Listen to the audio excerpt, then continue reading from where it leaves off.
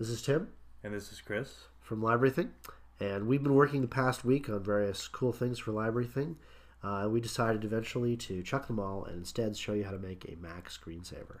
So, in lieu of collections, you go up here to System Preferences, and you click on that, and you'll find an icon called Desktop and Screensaver.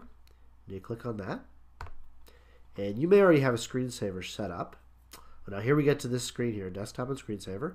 We go over to Screensaver, click on that. So you might already have a screensaver set up to show iPhoto images or something like that. But whatever it is, you go down to Mobile Me and RSS. You click that. Over on the right here, you're going to want to choose this middle display style, the one that I'm clicking right here. I go to Options. Press the plus, and here's where I put in the URL that you get from the talk thread or the blog.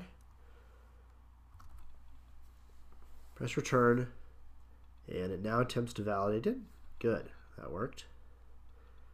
And I press OK, and it gives you a little demo of it right there. So you can see I've got a book on Democritus.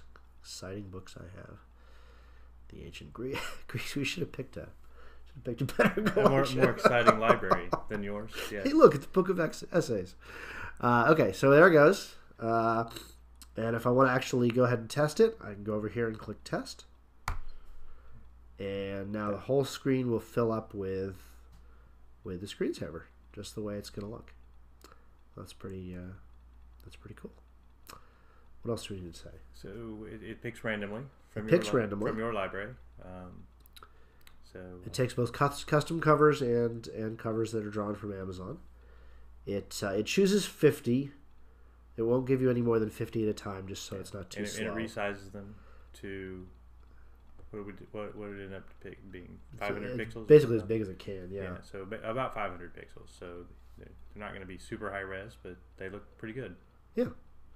And you can play with the various options that you get with the screensaver, like whether or not you want to have hot corners so that you automatically start the screensaver when you go to the bottom left or something like that.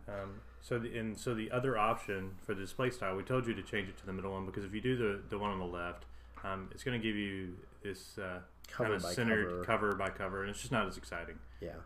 So the middle display style is certainly much more exciting to see. So much more exciting. Yeah, it's much more exciting. All right. Is that it? That's it? I think that's it. Thanks a lot.